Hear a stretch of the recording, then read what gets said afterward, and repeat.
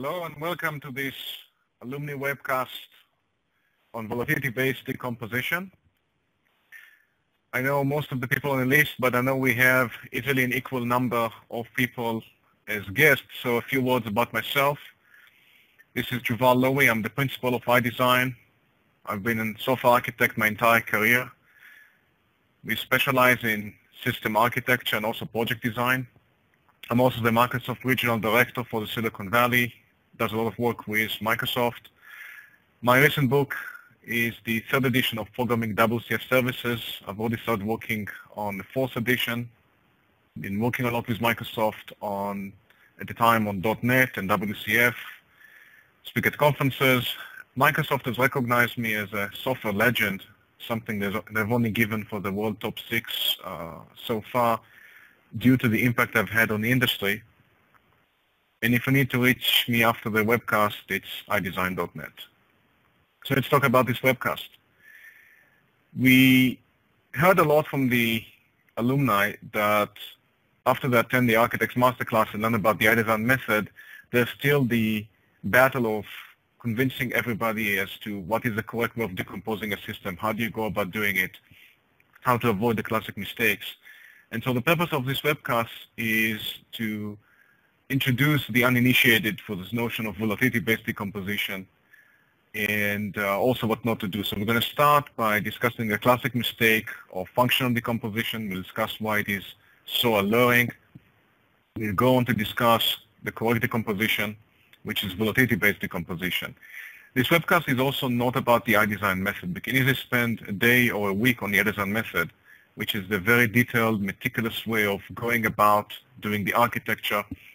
And so I'm only going to hint at the method, maybe highlight some of the things that the method leverages with volatility-based decomposition. So this is not an IDesign method webcast, although we may just touch on it.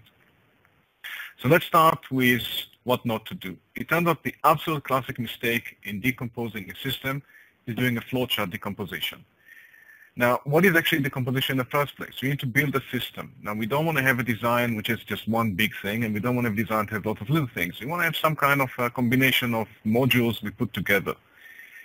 And a very natural, classic, wrong way of doing it is a flowchart decomposition or a functional decomposition. You look at the functionality, what is the required functionality of the system, and you decompose based on that. So if you need to do A and you need to do B and C, you're going to have the A service, the B service, the C service.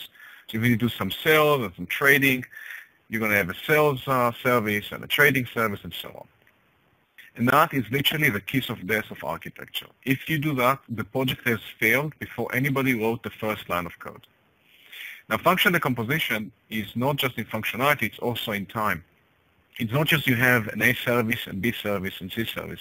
If you need to do A and then B and then C, built into the very fabric of B is the notion it was called after A and before the C. So that means you can never actually just use the B. You can just extract the B. So kids goodbye things like reuse. Kids goodbye maintainability. You can't just maintain the B because it invariably has implication on the A and A has impacts on the B. Now, because your system doesn't just have A or B or C, you're typically going to have hundreds of those functionalities. Functional decomposition leads to explosion of services. You're going to have dozens, hundreds of those little things running all over the place. The other extreme is also possible. Instead of having lots of little things, you're going to have a few bloated God objects, because you take the object and start pumping it up with the A and the B and the C. And all those intricate relationship has to be buried somewhere. So it's either inside these God objects, or it's somewhere floating in between the objects. Another problem with functional decomposition is somebody has to decide, do the A and then the B and then the C. And that typically tends to be the client. So you're almost always forced to push the integration or the orchestration of those functionalities into the client. And we all know polluting the clients with business logic is a bad idea. Also, as you do the A and then the B and then the C, that means entering the system in 3 places now. Multiple points of entry is guaranteed pain. All of a sudden, there are 3 places to worry about: security, scalability, throughput, responsiveness, error handling, instrumentation. I mentioned that functional decomposition typically yields either too small or too big services and it often does it side by side. Here's a cyclomatic complexity analysis of a functional system that I was called to do a design review on. And we don't have to discuss what the system is doing at all, but just look at those giant green objects as far as complexity. And the cyclomatic complexity tool here lets us see what are the complex objects. And we don't have to know anything about main form, but we do know it's going to be a nightmare to maintain, to extend, to reuse. And besides, how come a form object, even if it's the main form, is such a ungainly God object? And why is the form setup just as insanely complex? I mean, think about all the things you need to do to massage things into this God object. And why are resources so insanely complex? And then look at all the bazillion little objects running in between those God objects. This is not a pretty picture of an architecture. Now, services get too small, and then we discussed that it's up to the client to stitch them. But it's more than just stitching them. It's more than just polluting the client with a little bit of business logic. It typically leads to a bloated client, just like that God object from the form from the previous line. In fact, you typically would tend to actually keep the object as dumb as possible and the client as smart as possible, because the other way around would mean that any change would have to actually go and affect all of those services. And so having this giant client makes the client very complex, polluted. Now you could say, well, I know a way of fixing that. How about I just have the client initiating the call and then have the services call each other? Unfortunately, functional decomposition, this doesn't work as well. And the reason is it doesn't ever behave the way you see it here on the slide. It's not as if the client calls A and then calls B and B calls C. In fact, it typically tends to be like this. And the reason is you have to have additional unwanted bloating of A and B simply because A now has to know about B, and by knowing about B, A has to take care of the parameter of B, and has to contain also parameters to pass on to C, and has to deal with the failure of B, and B has to take care of C, and B has to take care of the failure of C. And if you think this is bad, you'll be correct, but this is actually not the way it looks at all. The way it really looks like is like this. And the reason is, what happens if you're all the way into C, and all of a sudden C fails? Somehow C has to reach back into B and undo the B, and also undo the A, and B has to undo the A. And there's all this incredible complexity, literally fusing these horribly complex objects together.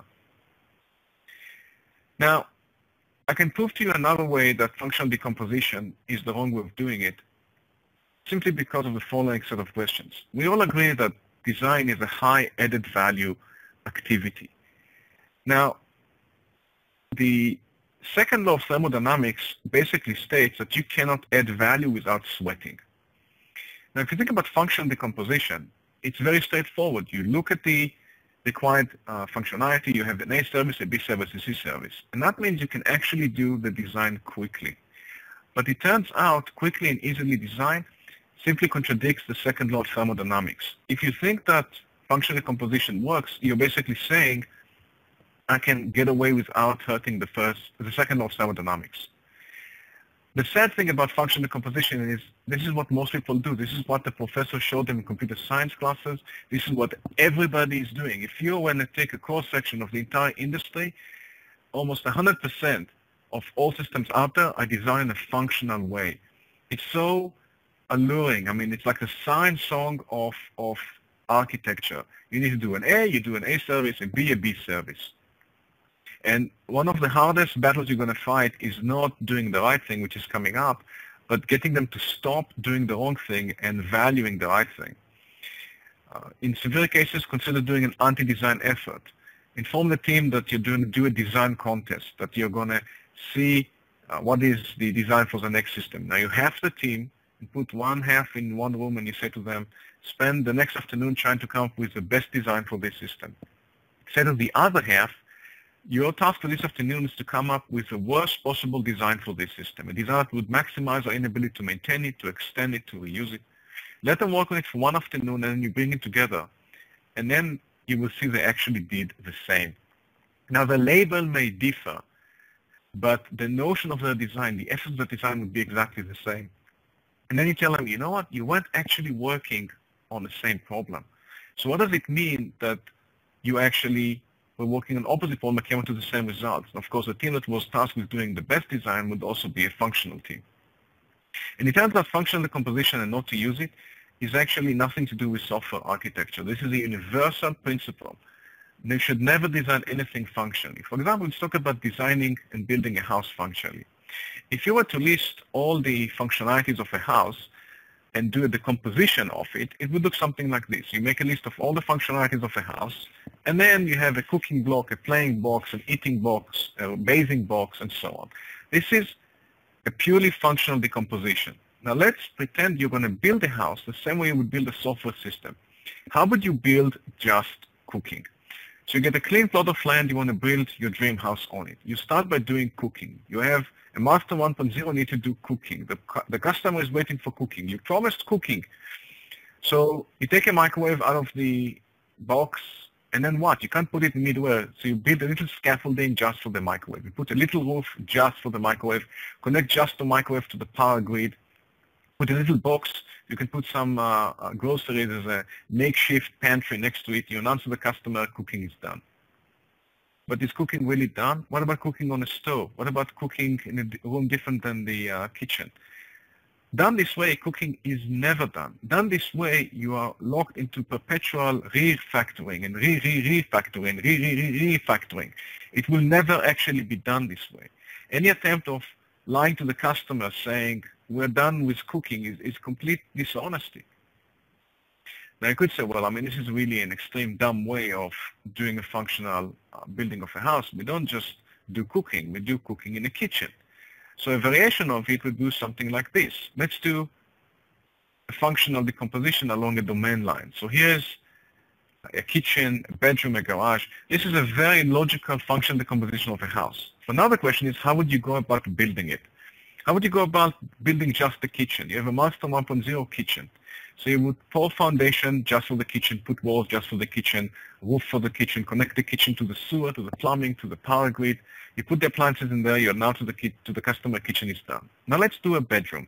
The first thing to do is bust the stucco off the kitchen so you can get to the foundation bolts, unbolt the kitchen, put it on hydraulic jacks, move it aside so you can actually bust the foundation, so you can actually dig new foundation for the bedroom and then pour continuous foundation for the kitchen and the bedroom, move the kitchen back on the new old foundation, tear the walls off so you can actually have continuous plumbing, heating, cooling, electrical between the bedroom and the kitchen, tear the roof off the kitchen, put a new roof on the bedroom and the kitchen, put the drywall, the stucco, paint it, and then inform to the customer bedroom is done. Now, of course, in doing the bedroom, you also have to do it with the kitchen. Let's add another bedroom. Let's add an attic or a garage. Now, you would never build a house this way while trying to build a software system this way. And this is, of course, assuming that things are indeed pure as far as domain. But what if you like to do some cooking, say, in the garage or in a barbecue outside? You're almost forced to duplicate behaviors here. And we've actually looked at cooking here as a single functionality, but cooking is almost never just a single functionality. Cooking breakfast is very different from cooking lunch or cooking dinner. You have this explosion of functionalities all over the place. So my question to you is, how would you implement just cooking? Now, it doesn't make sense building a house this way. Why would it make sense building a software system this way? The fact that you could, in a software system, first paint the house and then back the walls into the paint doesn't make it a good idea. Now, in the physical world, this kind of insanity doesn't actually work. It would be too cost prohibitive, so there's physical constraints preventing you from doing this. But in software, you can just go wild. Now, let's look at, instead of a house, let's look, say, at a software system like a stock trading system. And here's a simple stock trading system with a bunch of requirements. The people who trade stocks and be able to buy and sell stocks, and that's actually the reason why we have the system in the first place, to buy and sell stocks. They should be able to also schedule trade, should be able to get some reports. The system needs to be able to process data feeds on the value of stocks, analyze some trades.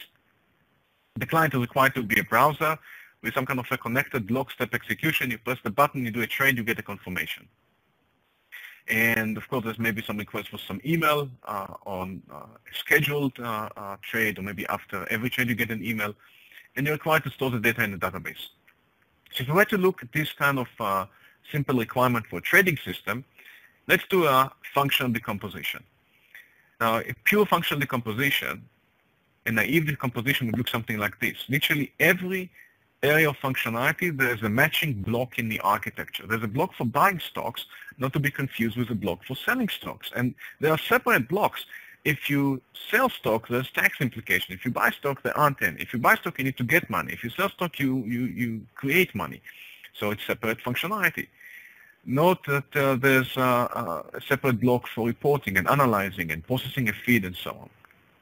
There's also blocks for storing the data. Literally, there was a functional requirement to store the data in a database. And here's also a page for presenting the information to the user. Now, most function decomposition are not going to be as bad as what you see here. This is kind of like an extreme function decomposition. Most people don't do it as bad, but even mostly dead is still dead.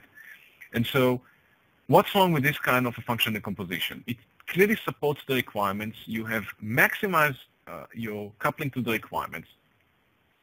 And let's see what's wrong with it. Well, the problem is the system tends to change over time. Now, we know that the client now is the one that has to orchestrate the selling of the stock, the buying of the stocks. If you have a box that says selling stocks and a box that says buying stock, somebody has to actually go there and say sell and buy and schedule. That has to be the client. That orchestration has to now reside inside the client. And now you start producing the client with business logic. Now suppose the client is a web page because that was your requirement. But the question now becomes, what will it take to change this client to be a mobile device?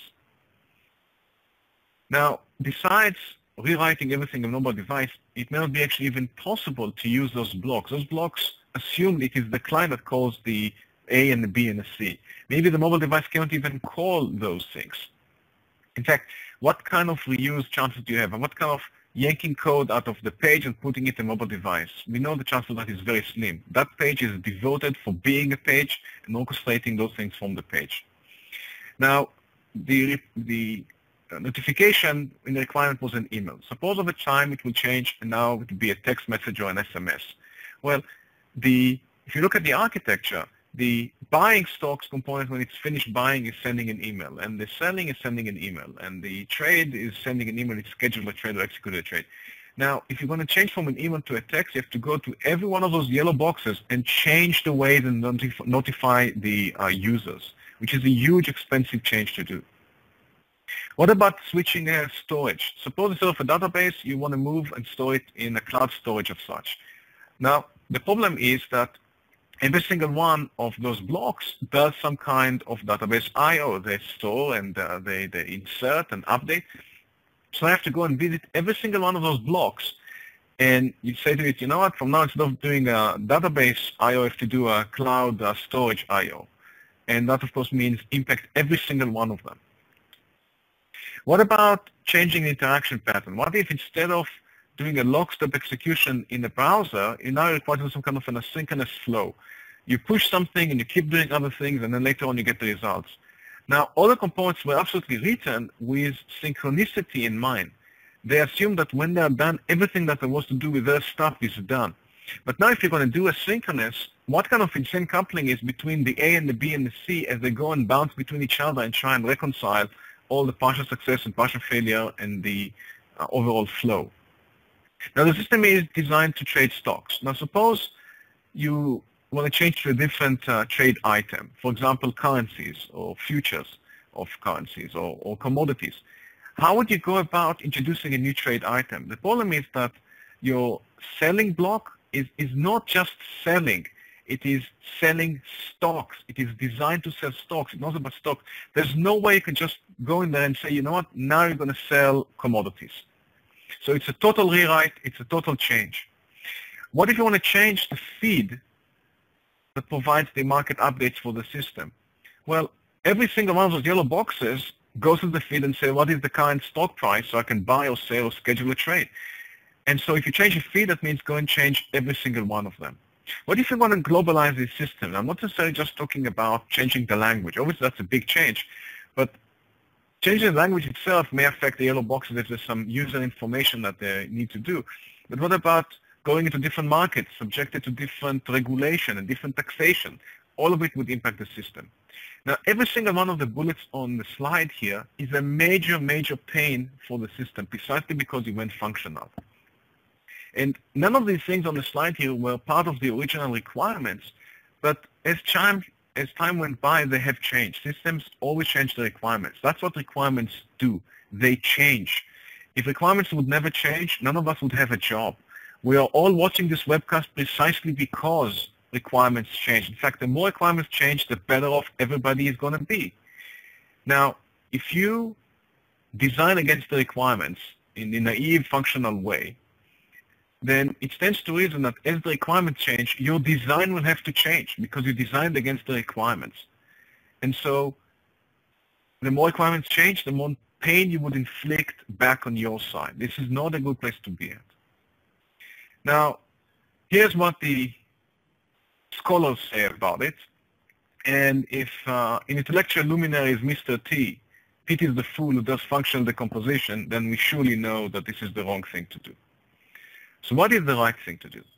The right thing to do, which is a small part of what we call the IDesign method, is to decompose based on volatility. Volatility-based decomposition means you don't look for areas of functionality, you look for areas of change. You identify areas of the system that could potentially change. And then what you do is once you identify those, you encapsulate those in building blocks. We can call them services, modules, classes, it doesn't matter. You encapsulate them in building blocks and components of your system. And then you implement the required behavior by integrating those services together. And so you never actually go about looking for functionality, you look for volatility. And the idea is very simple. If something is volatile, you've already encapsulated it, then if it would change, you have contained that change. And if things will change, you have minimized the impact of the change and the pain that goes with it. You haven't maximized it like functional decomposition. Now, this is a universal principle of a good design. It has nothing to do with software system. You would not be able to use any kind of a system if it would not encapsulate the change. A classic example is, again, a house. If you look at something like power, you have power in your house, and look at all the volatility in the power. The power can be 110 or 220. It can be 50 hertz or 60 hertz. It can be anywhere from, say, a few amps to 20 amps. It can be on a certain gauge of wires, 10 gauge, 12 gauge, 14 gauge. And there's an immense amount of volatility, but you don't actually care because all of that volatility is encapsulated behind the receptacle. You don't actually care how the receptacle is doing it. As long as you can plug into it, you're good. You don't care if the power comes from the power company or a solar panel on your roof or a generator in the backyard. It's completely encapsulated behind the receptacle. Now, in the early 20s, where the first power grids were actually implemented, houses had many receptacles, some for DC, some for AC, some for low voltage, some for high voltage. It was quite common for people to actually use some kind of a voltmeter to go and check every receptacle because before they would plug anything to it, because of the volatility there. Now, it is inconceivable for us to use a house this way, but that is what you would have to do. But you choose not to do it, you choose to encapsulate it.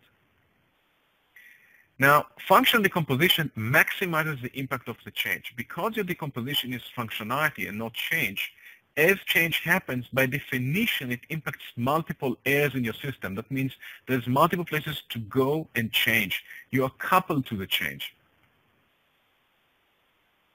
Now, the problem with volatility-based decomposition is that volatility is often not self-evident. How many times has a customer started a dialogue with a software architect by saying, we want to build a system, and we may change this, and we may change that, and over time we may going to do it over there, and the customer says, well, sometimes we don't want to do it like this, we want to do it like that. They never actually have a conversation like that. They always discuss it in terms of functionality. Here's the features that we want. Now, because I never present in terms of volatility, volatility-based decomposition takes longer than functional, which is a good thing because now you abide with the second law of thermodynamics. You will add value as you do volatility-based decomposition, but it does take longer. And the trick I find is not actually doing it. With a little bit of practice, as you will see in the next few slides, you can absolutely do a great job at it. The problem is getting management support. Time and time, the manager would come to you and scratching his forehead and say, I don't understand why this is taking so long. Do the A, do the B, do the C. And the problem is they will not support you to invest the time and truly go into the root of what is indeed the areas of volatility. Now, the answer for any time the manager is saying, I don't understand why this is taking so long, is twofold. First, you say, yes, I know, by your own admission, you don't understand. This is why we're doing something else that you don't understand, because by your own admission, you don't understand. Ask them, how many times have you met the schedule in the past? How many times have you met the budget? What was quality like? Because all that excess complexity, of course, will tend to kill quality. And if the answer is we often miss a schedule, we never meet the budget, and quality is poor, then you say, look, so you want me to achieve better results by doing more of the same? That's basically insanity. Let's not do this insane thing on functional decomposition. Let's do something else. Now, the manager will simply not understand why functional decomposition is more challenging than why functional decomposition is the wrong thing to do, and they would constantly try and dumb it down. And that's actually not specific to your manager. That's very human. There's something called the Dunning-Kruger effect, which is the tendency of people to look down at things they don't understand. So whenever you encounter a new field that you don't understand, it doesn't have to be software architecture, it can be pretty much anything, your first instinct is to assume it is less complex and less demanding than it really is. You never think, no, it's more complex than what it is. And the Dunning-Kruger effect was put forward in 1999. So this is relatively a new recognition that people actually tend to do it. And so as you try and introduce volatility-based decomposition into your organization, you will be fighting Dunning and Kruger.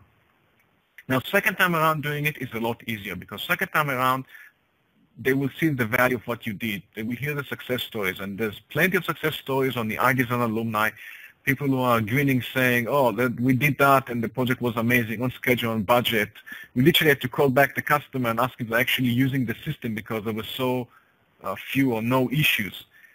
And once you have that kind of success under your belt, they tend to leave you alone. But the first time around, you would have to educate them, you would have to show your conviction, and you would have to basically do it. In fact, don't succumb to Dunning and Kruger. Never ask permission to do the right thing. If you think volatility-based decomposition is the right way to do it, just do it. Don't ask for permission to do the right thing, ever. Now, as you go about doing volatility-based decomposition, there's always a question, where is the volatility? Remember, with functional decomposition, it's very easy. The customer gave you the areas of functionality. They say do the A, do the B, do the C, so it's easy, but they never give you areas of volatility. So there's a little mind trick you can do. I call it the axis of volatility, which is a way for you to identify what could change over time. Now, in essence, there's only two ways anything could change. One is at the same customer over time. You deploy the system, and the same customer want to use it differently over time. So I like to say, how would it change the same customer over time? Now, even if you can freeze time, are all customers using the system the same way? Probably not. And so ask yourself, how would different customers use the system at any moment in time? I call it the axis of volatility. So you can start with the following design. Here's this big blob. This is the architecture for our system. One big thing. That's the architecture. Can I use it at the same customer all the time? You would say, well, obviously not, because we know that now they want to do it like this. In the future, we're going to do that differently. So now you identified something that could change over time. So you know what, let's encapsulate that thing. Here it is, I'm chopping it off, I'm encapsulating it. Could I now use this across all customers, even at the moment in time? And you say no, because we already know that some of them want to do that particular thing like this, and some of them want to do it like that. So you say, aha, I need to encapsulate that thing, that aspect. And you simply keep doing it. And that's how you go and identify the areas of volatility, by these two axes. Now, I also find that the axes should be fairly independent. They tend to encapsulate things from each other. Things that tend to change at the same customer over time are hardly ever the things that different customers want to do differently at the same moment in time. Now, this is not a perfect rule, but it's a very good correlation that this is actually the way it behaves. Now, when things don't behave this way, specifically when things change across both axes, it typically indicates that you have some kind of a functional decomposition on your hands. In the case of a house, let's do a volatility-based decomposition of a house. Now, I look at my house and I look at what changes, and every once in a while, the wife likes to change the furniture, that she changed the way the living room looks like, and she adds things and she arranges things around. So in my mind, I've identified that furniture in my house tend to be volatile. So I'd like to encapsulate that. Now, 15 years ago, we didn't have low energy consumption appliances. With the price of energy today, everything is star energy efficient. 7 years ago, we didn't have a flat screen TV. Nowadays, I'm thinking even buy a traditional TV anymore. And so appliances tend to change. A few years ago, we had a baby. So you know what? The occupancy of the house tends to therefore change. And when you had a baby, let me tell you, that's a big change. Every once in a while, the wife likes to change the appearance. She either changes the drapery or she paints things. So the appearance apparently is volatile. Now, the way I'm connected to the utility company tends to change. I may get the power from the power company. I may get it from a solar panel. I may get internet from DSL. I may get it from a satellite. I may get it from a cell phone. I may get it from cable. Now, obviously, I don't want to change the way I'm sending email or doing this webcast as a function of my utilities. So obviously, I'd like to encapsulate that. Now, this is the way my house changes over time. But even if I were to just copy and paste my house and move it to a different city, would it be the same house? And the answer is no, because it would have different neighbors. It would be subjected to different city regulation, different taxation. And of course, houses are not exactly the same. They're different in structure, 2 floors, 1 floor, wider, narrower, and so on. And so even if you can freeze time, there are going to be differences across different consumers of the entity called the house. And so note that nowhere do we see here a block called cooking. There is no concept of functionality called cooking. You would implement cooking by integrating these blocks together. Note also that the axes are independent. The city doesn't care about the occupancy and the furniture. As long as you abide by the building permits and as long as you pay your taxes, they don't care about the people who live in the house. And that's a good thing. Now, it turns out there's another downfall for functional decomposition. Look, say at cooking. The customer wanted cooking. There was a requirement 1.2.3, need to do cooking. But tell me something. Was cooking really a requirement? What is the true requirement here? And it turns out that cooking is a solution masquerading as a requirement. The underlying requirement may be to feed the occupancy of the house. Now, cooking may be a solution, but how about we go out for dinner? How about we order a pizza? And so the real requirement may be feed them. Now, if it was phrased in terms of cooking, you are required now to implement a solution masquerading as a requirement. And of course, the underlying requirement is feeding, it's not cooking. And as different solutions may evolve, your design will have to change. And in fact, it turns out that even feed them is actually still a solution masquerading the requirement. If you keep digging, you will discover that the real requirement is to take care of the occupancy or the occupants of the house, meaning their well-being is actually what matters. Maybe it's better for them to actually go to bed hungry in the interest of diet and better health. And so you have a spectrum of solutions from cooking to ordering pizza to going to bed hungry. All of them addressing a particular requirement, which is the well-being. And all of them are different volatilities, if you will, in the way of implementing the well-being. Now, note how poorly functional decomposition handles solution masquerading as requirements, and how well volatility-based decomposition is the right way of doing it even here. If you were to encapsulate the various way you take care of the well-being of the occupancy, you don't care if it decides to cook or to go out for dinner. Now, a classic technique that we also show in the architecture clinic is when you go about designing a system is to simply prepare a list of areas of volatility. What could possibly change? Now you do that before you do the architecture, before you do the decomposition. This is part of requirement gathering and analysis. In fact, the whole notion of requirement analysis is not to figure out what you're required to do. That is irrelevant. The only point of doing requirement analysis is to answer the questions, what could change?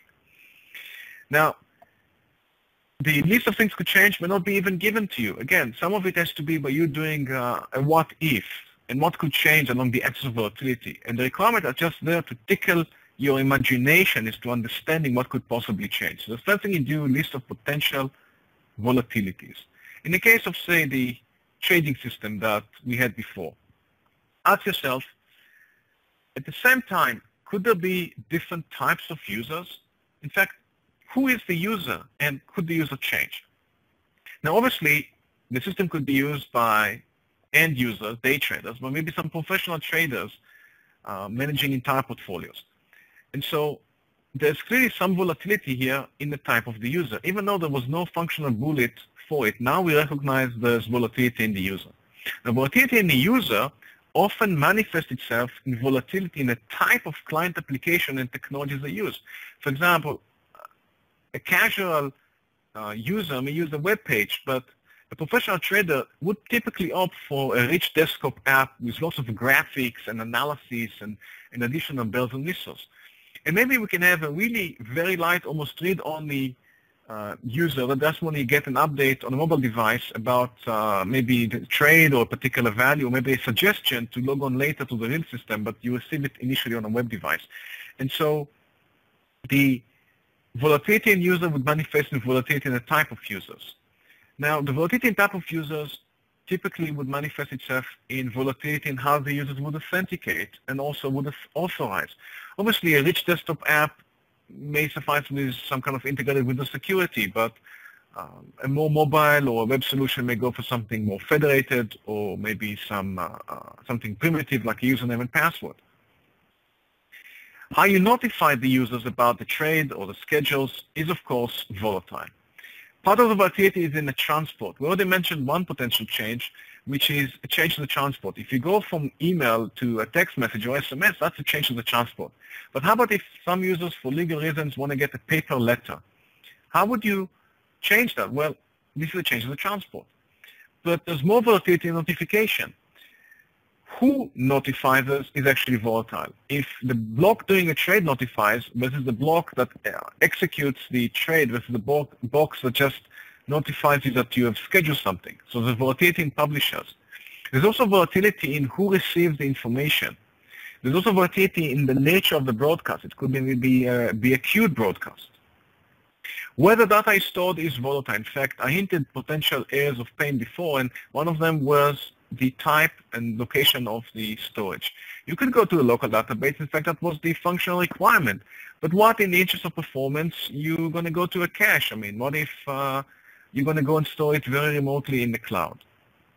So volatility in where the data could change, definitely.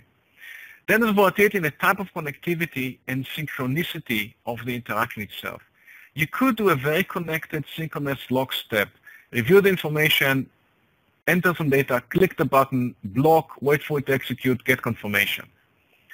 And that, in fact, was the requirement. But maybe over time you're going to do something else. Maybe you're going to queue up a bunch of trade this, and then chase that, and if these things change, do that. And maybe you want to execute these queued up trades in or out of order, which is another type of volatility in the way you do the connectivity.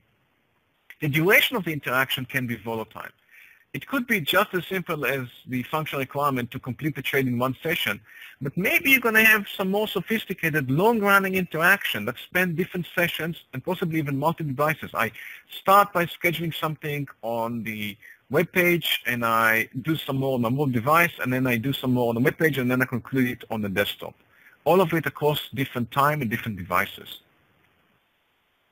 The trade item itself is volatile. Over time, you may want to trade commodities. You may want to trade currencies. As system evolves, people may want to hedge stocks with, say, bonds.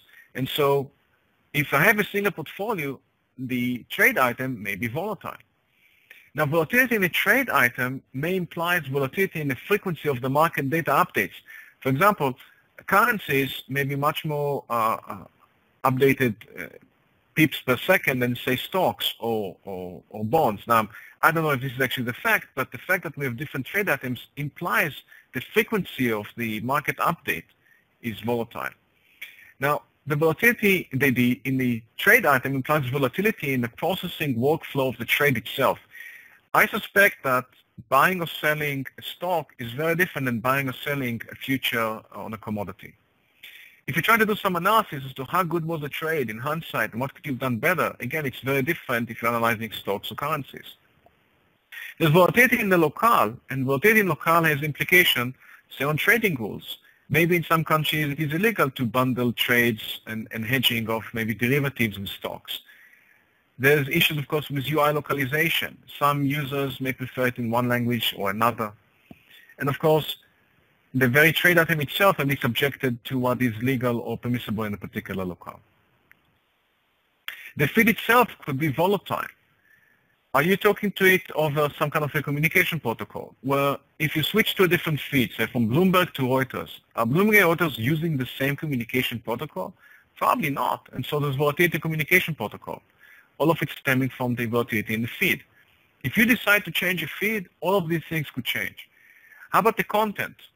And it's not just the fact that both are reporting stocks. Some actually report different values on the same stock at the same moment in time. What is the true value? And of course, they may use different format, even if you use the same protocol. The frequency of the feed will be different, and the cost of that frequency will be different. And maybe some of the feeds can be internal, some of it can be external. The externals you get from the stock exchange, the internal, maybe you're feeding some what-if questions, and so on. Now, what is the moral of the story here?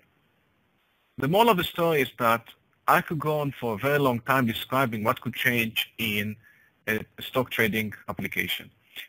The previous 4 slides was not intended as an exhaustive list of all the possible things that could ever change in a software system.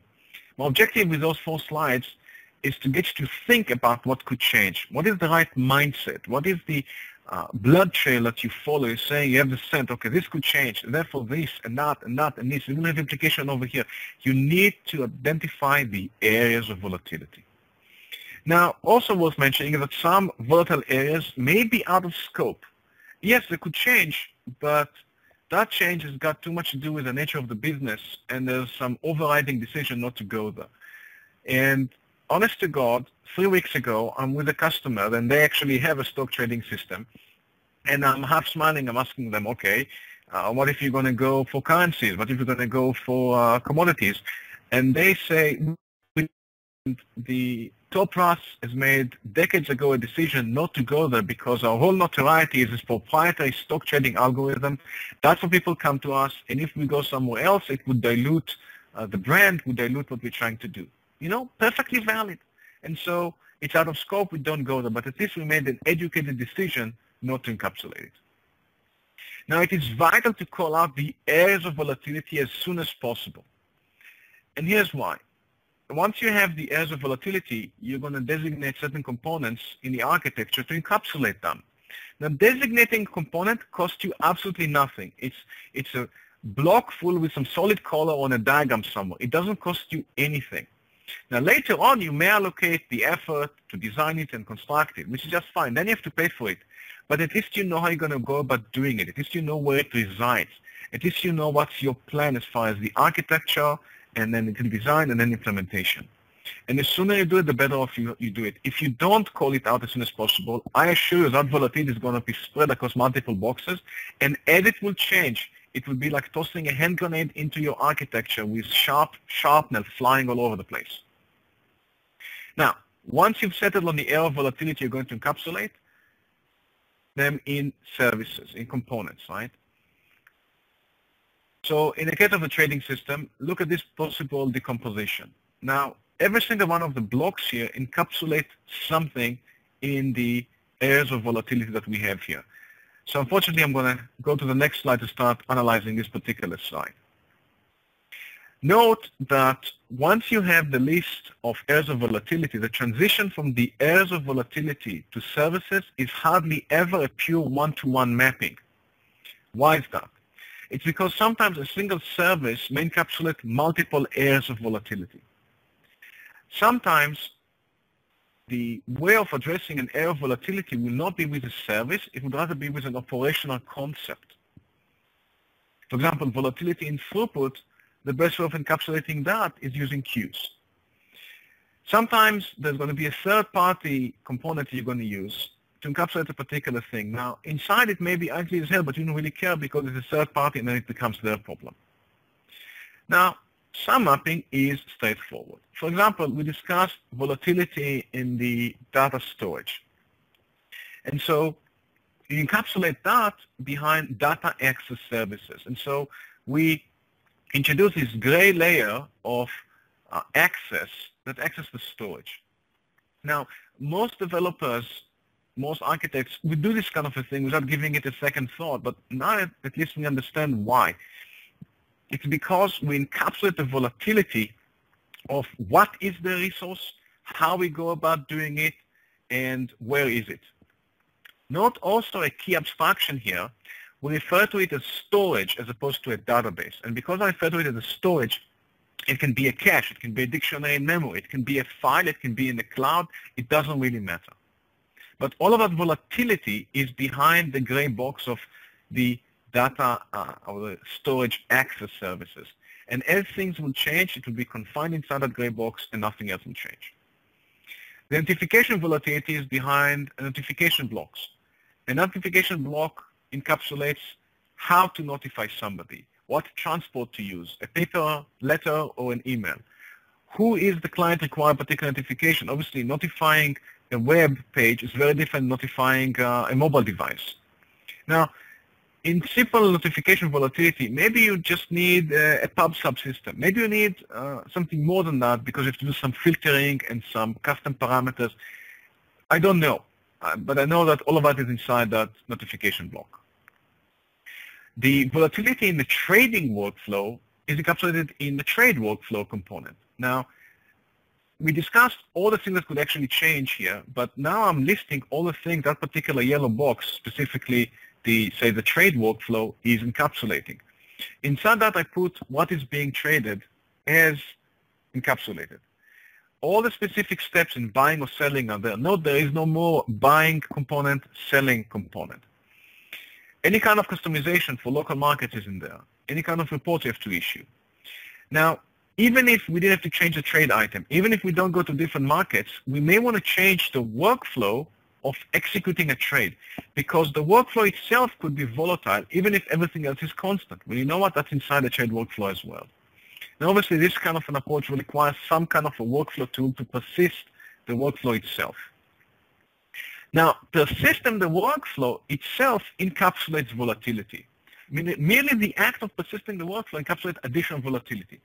Now, we discussed volatility in the duration of the session. Some sessions may be fairly short, some may be fairly long. But you know what? I don't really care. Every time there's a workflow, I persist it. And so if 2 seconds or 2 months go in between persistence and dehydration, I don't really care. The persisting of the workflow also encapsulates the volatility in the connection type. It doesn't matter if they're connected over a web page or over a desktop app, they get directly to the same workflow. Same, by the way, with the volatility in a distributed session or the multiple devices. The volatility analysis is handled exactly the same way as with the trading workflow, meaning we're also going to have analysis workflow, we're going to persist the analysis workflow, we're going to handle exactly the same as with trade. And good architectures tend to be symmetric, as we know in the method. The volatility in the format of the feed is encapsulated in a feed transformation block, and all the good that has to go with coming up with a common baseline of what a feed looks like is inside that block. The security component on the side, I'm going to switch back to that slide. Here's some kind of a purple security box here. All the volatility and security is inside that particular block. How do we authenticate? What mechanism? Username and passwords, biometrics, federated security. I don't care, it's inside that block. What kind of transfer security? Are we going to use message security? Are we going to use secure transport like SSL? I don't know, it's inside that block. So all the volatility security is inside that block. Now, a key operational concept in the system is the use of a message bus for all cross-component communication. So nobody talks to nobody directly. They have to go to a message bus and send a message. Now, a message bus is merely a glorified queued pub sub. But the ability to queue up a message and then broadcast potentially to multiple recipients introduces benefits in this particular scenario. The reason is volatility. You encapsulate the volatility in the required throughput. It doesn't matter if you have high throughput clients or low throughput clients, they all post messages to the message bus. And so I've encapsulated that volatility. You encapsulate all services, because the client only sees the message bus. If you think about it, if the client only posts messages to a message bus, then the volatility in the underlying services, as I'm adding or removing services, has to be encapsulated behind the service bus. Much the same way, the volatility in who and what is the client is encapsulated behind the internal components because we have a message bus. You see, they, to respond back to a client, never respond back to the client. They put the message on the message bus, which is then directed to a particular client. So I can add a mobile device later on. I can add a desktop app. It doesn't matter. I've decoupled myself from that particular volatility. Every client box encapsulates a rendering volatility. And that goes to both the technology, meaning a web page or a mobile device, but also localization. A mobile device in Spanish is different from a web page in English. Note the feeds that appear in this architecture as simply yet more clients and encapsulate the volatility of the sources. Doesn't matter if it's Bloomberg or Reuters, all of it dump messages on the bus and encapsulate that volatility as well. Now, it's important with volatility-based decomposition to observe the following. Anything absent from the architecture is assumed not volatile enough and therefore nothing to encapsulate. And many times people who are new to volatility-based decomposition, they find it strange that, what, so you don't have a block that does this and this? And the answer is no. If it doesn't change, there is no block that encapsulates it. It's as simple as that. I really, really mean that. It has nothing to, if there's no volatility, don't name a block after it. If you name a block after it, you're doing functional decomposition. Now, once you understand how volatility-based decomposition works, I've seen people go overboard. I've seen people do everything and say, well, this could change, and that could change, and this could change, and therefore I need a block here, and a block here, and a block there, and have an explosion of services all over again. Now, I agree, it could change, but you run the risk now of overdoing it. Not everything that could change deserves a block in the volatility-based decomposition. Now, a key candidate not to encapsulate is a change to the nature of the business. What does it mean? Could this stock trading system maybe in the future go into controlling manufacturing of semiconductors? Well, in theory, yes, but what is the likelihood of that actually happening? And so never try and encapsulate changes in the nature of the business. Yes, it could change, but it's not a good idea. For example, if you need to buy a house and build a house, is it outside the realm of possibilities that the house will be transformed from a single-family home to a skyscraper?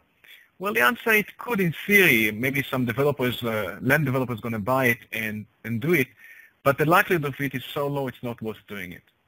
If you do that, I say you're engaging in a speculating design. You're not really architecting, so don't speculate. Now, you see in the image here a case of a speculative design. We have an item that is both a lady dressing pump and a flipper. Is it impossible that a somebody would want to do both at the same time? No, but how likely is it? This is speculative design. Another hint I can give you is that when you do speculative design, each aspect of it is done poorly. Now, it's very important as you're doing volatility-based decomposition to adopt what I call useful postures, meaning design a system both for you and your competitors. Ask yourself, if I were to design this system for our biggest competitor, what prevents them from using our system right now? So for say you're working for UPS and your biggest competitor is FedEx, and you need to do the next generation system for UPS.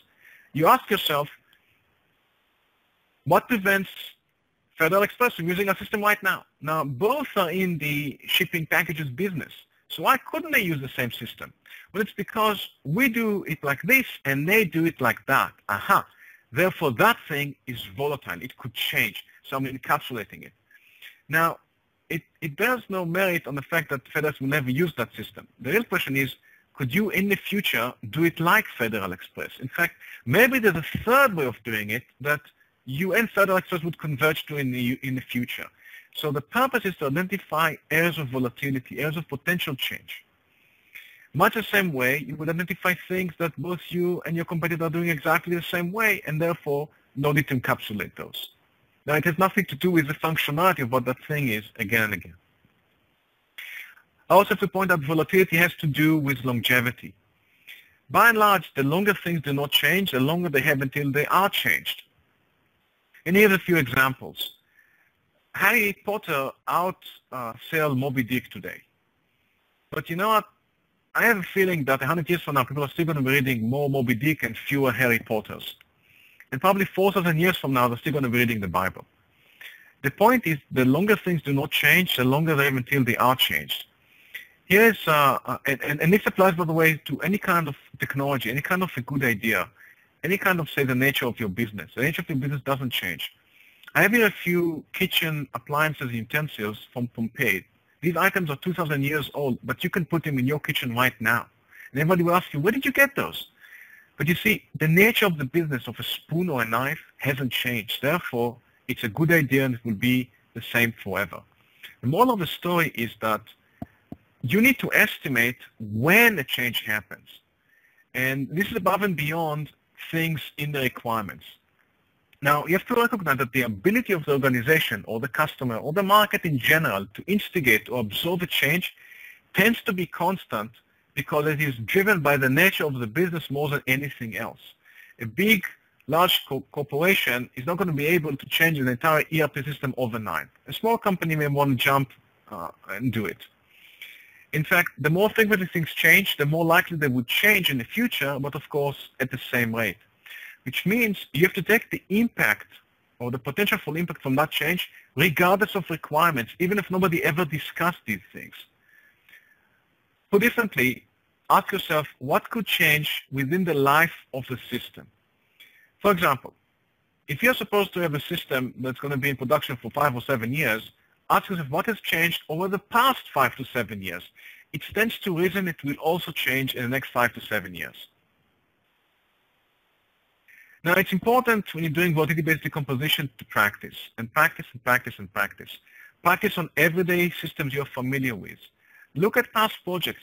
When you have hindsight, you already know what went wrong. You already know that this has changed, that caused pain, and that has changed, and that caused pain, and so on. If you're looking at your current project, maybe it's not too late. Maybe you can still save it. Look at all those functional services and say, no, that is bad. Look at non-software systems, bicycles, laptops, houses. They're all designed the same way. It's important to practice and practice it. I can do webcast on it till the end of time, but you know, some things you have to actually go and practice. I say you can't learn to ride bicycle from a book or by watching YouTube clips on it. Strive to attend both the Architect's Masterclass and the Architecture Clinic. Now, they both provide different takes on it. The Architect's Masterclass teaches you the method, which is a highly engineered, very structured approach for not just looking for areas of volatility and identifying the core use cases and the relationship between them, but also how to go about mechanizing the design aspects that go behind that particular decomposition. The Architecture Clinic is your training wheel. It's where you get to practice over 4 or 5 projects in a team structure and do design reviews and present the finding and so on. It's important to practice. So we're almost out of time. I want to maybe touch briefly about something the method says. So now if you look at the taxonomy of the methods in the light of volatility-based decomposition, we have the client here, which encapsulates, of course, the variety of client application and technology and volatility there. We have a business tier that has measures and engines. Now, to encapsulate the volatility in the business logic, we have to encapsulate the volatility in a use case. What could change in a use case? Well, either the activities could change or the sequence itself. So we have engines encapsulating the volatility in activities. We have managers encapsulating the volatility in the sequence itself. We have resource access encapsulating how we access a resource. Where is the resource? And still do it, of course, in the lowest possible business context. And we have resources. On the side, we have common infrastructure and encapsulate the volatility in infrastructure, volatility in security, volatility in diagnostics, in logging. And so if you look at the IDesign method through the lens of volatility-based decomposition, it makes perfect sense. This is the right way of doing such an architecture. Now, let me conclude this by putting a few observations here. A good system has to respond to changes. Live system respond. If you're fighting change, you're saying we're going to do this feature in the next annual release because it's too painful now, you're actively killing your system. You're promoting customers not to use your system.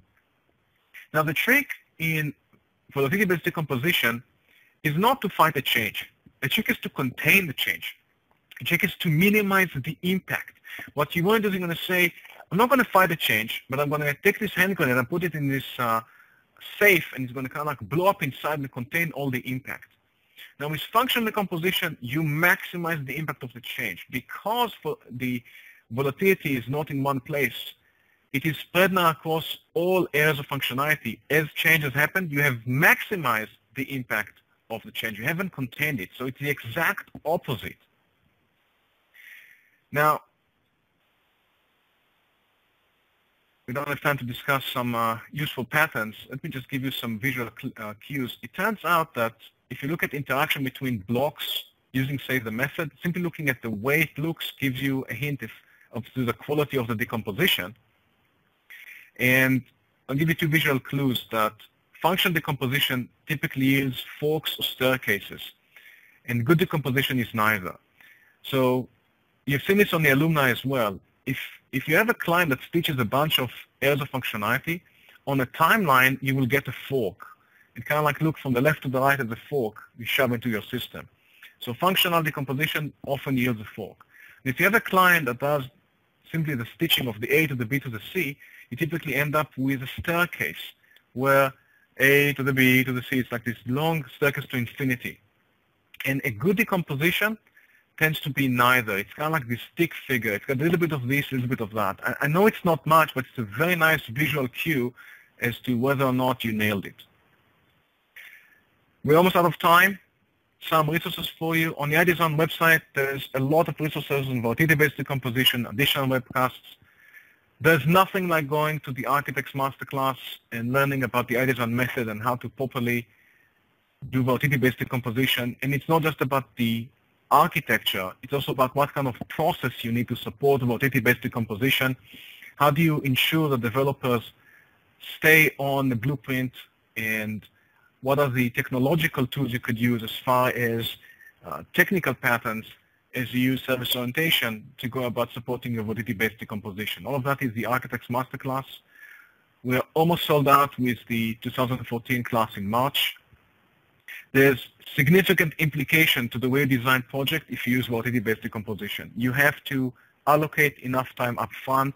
You have to design your milestones based on the integration of areas of volatility as opposed to functionalities, because if you're doing volatility-based decomposition, the functionality will come at the very end of the project, not sprinkled across, which of course is just a lie. We discussed that. And so these two classes are a great complement to this webcast. We're out of time. Thank you all for watching.